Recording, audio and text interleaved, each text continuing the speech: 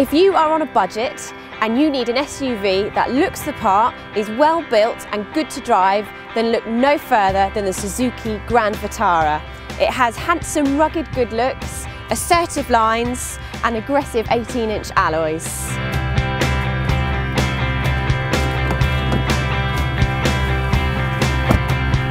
Inside, it feels well made and solid. I must say it is a surprise to find these Jaguar surrounds, but I actually quite like them. The stereo is easy to use, and here there's a power point for both passenger and driver so they can charge their phones at the same time. Safety wise, as standard, it has a stability control, 6 airbags and a tyre pressure monitoring system.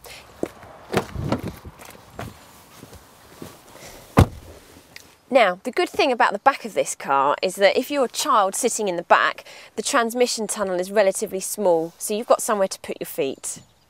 Sliding over though, in-car picnics will be very easy to achieve in this SUV. Handy rear cup holders, comfortable outer edge seats. The headrests, they're adjustable, the seats even recline, which also comes in handy for boot usage. As you can see, the boot door handle is ergonomically designed. It's a very large door that opens really wide, and the load threshold is relatively small, so it's easy to get stuff in and out. Also in the back, the parcel shelf is a bit more solid than those pull across types. And there's a handy storage compartment here, so you can put all your bits and pieces and they won't be on show.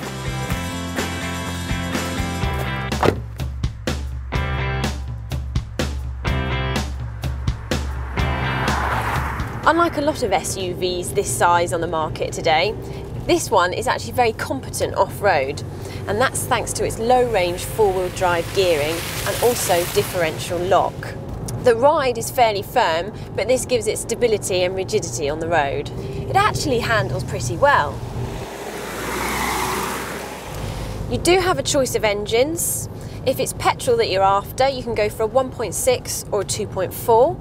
But by far the best choice is the 1.9 turbo diesel, and the reason for that is because you get good levels of power whilst returning 41.5 mpg, so you're not actually going to have to visit the service station too often.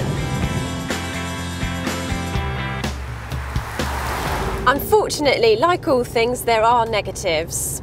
The gearbox on this is heavy and clunky, and also the petrol engines, well, to be honest, they're a waste of time. The 1.6 doesn't have very much power and the 2.4 burns a lot of fuel. However, if it's an automatic that you need, unfortunately you do have to go for this juicy 2.4 litre petrol engine. Let's hope that fuel consumption isn't a concern for those that need an auto. All that aside, this SUV is practical, it does the job on and off-road, and with the equipment that you get as standard, it makes the purchase price very attractive indeed. Back up, I'll leave it close up.